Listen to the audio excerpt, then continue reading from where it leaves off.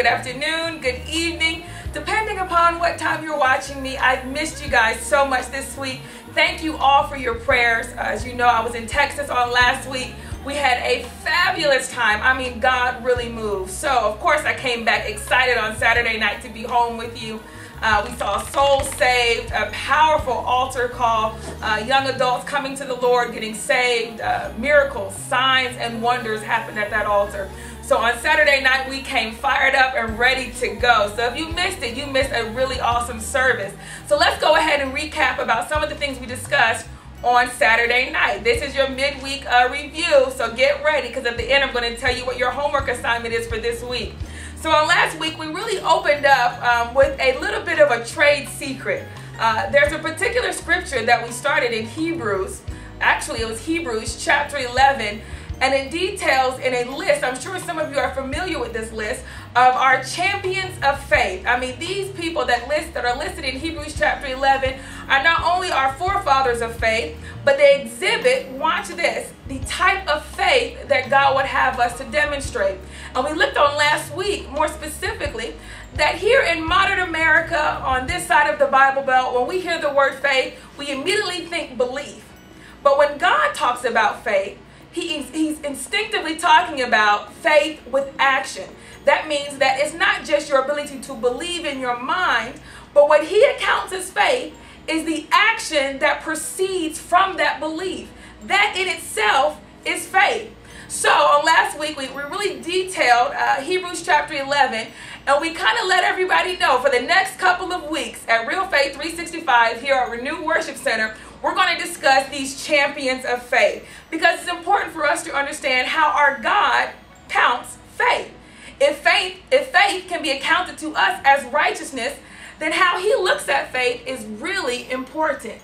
So, in Genesis chapter 15, verse 1, you'll learn that here God promises Abram. He tells Abram in verse 1, he said, "Fear not, Abram, I am your exceedingly great reward." And then around verse 2, Abram replies with, "But Lord, what will you give me, considering I have no heir?" Now, if you read over that without paying any attention, you'd say they're just having a normal conversation. But nothing is normal when you say "but" to God. So here all of a sudden, I couldn't figure out, as we discussed on last Saturday night, why when God says, "Fear not, I'm your exceedingly great reward," that the next thing out of Abram's mouth is But God, what will you give me? And on the surface, you would think, gosh, Abram, you're being a little bit, unfaithful here. I mean, why are you asking what is he going to give you when he says he alone is your reward? But to understand the heart of Abram, first of all, we have to see that there are times in our own lives that we do the same thing, do we not? The minute that God says, "I am all you need," we're going, "Yeah, that's great, but I need my rent paid." Or, "Yeah, that's awesome, but seriously, my body is in pain." And so all of a sudden, you can be in a service when the worship is high and your hands are lifted and you're loving God, and God is telling you, "I'm your reward." And you're like, "Yes, Lord, you're all that I need." And in the back of your mind, you're thinking, "But I really need my car note paid." And in the back of your mind, you're thinking, "But there's a problem in my marriage and I really have this issue." And so all of a sudden, you see at that moment that Abraham has a real life conflict. He has the same problems that you and I have had, where the very manifest presence of God is telling him, "I'm your reward." And at the same time, he has a real life situation that he's dealing with. And he says, "What will you give me, considering I don't have an heir?" So in order to understand how Abram was speaking to God in that manner and what was really on his heart, we had to back up all the way to Genesis chapter 12. And in Genesis chapter 12, you see that God begins to open the covenant with Abram. And he tells Abram, "Abram, if you will leave your home, leave your land, and move to this place that I'm going to direct you, then I will bless you. I'll bless you with a family, and your family will bless the entire world, per se. And everyone that blesses you, I'll bless, and everybody that curses you, I'll curse." Now, here again is the beginning of why Abram, or Abraham later to be known, had a but when it comes to God. In chapter 12, Abram realizes that here God is promising me a family. He's promising me the fact that my family will bless every family in the world. He's promised this to me. But by the time we go from chapters 12 to chapter 15, something about that shifts. So your challenge for this week's homework assignment is to really study everything that shifts in Abraham's journey and why he goes from full of faith in his initial journey with God. And that was a huge journey that he had to initially take a step of faith and move. That lets us know that what God is telling us to do is, if he gives you a promise, will you move? On last Saturday night, we said Abram had a choice to make. God said, I will give you these things under the condition that you move when I say that you move. There are often of us, many of us, that God has promised something to us. He's promised you a new business. He's promised you a better family life. He's promised you to go back to school. He's promised you a ministry, a thriving anointing in his kingdom. He makes these promises.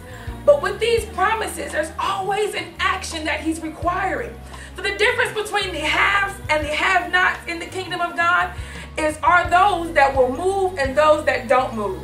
Do you move when God says move?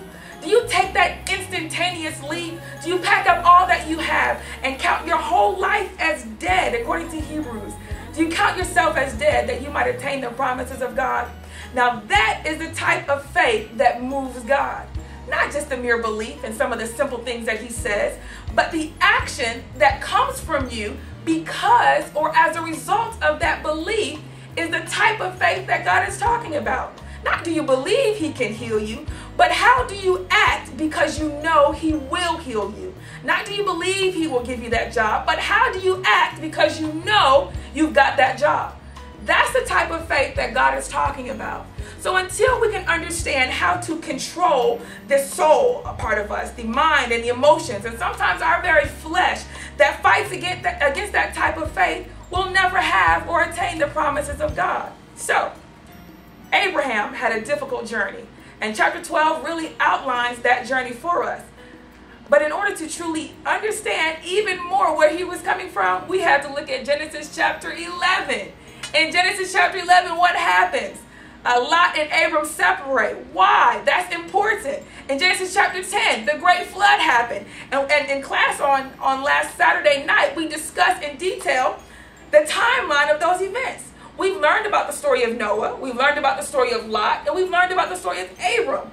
But when you see the time span and how they are consecutively in order, you'll understand even more what Abraham was really facing when God told him to move. Oh my goodness. So, our homework for this week was to catch up from Genesis chapter 3 all the way to Genesis chapter 15. So if you already read 15 and you already read 12, you're good to go. Just fill in the gaps for the rest of the chapters.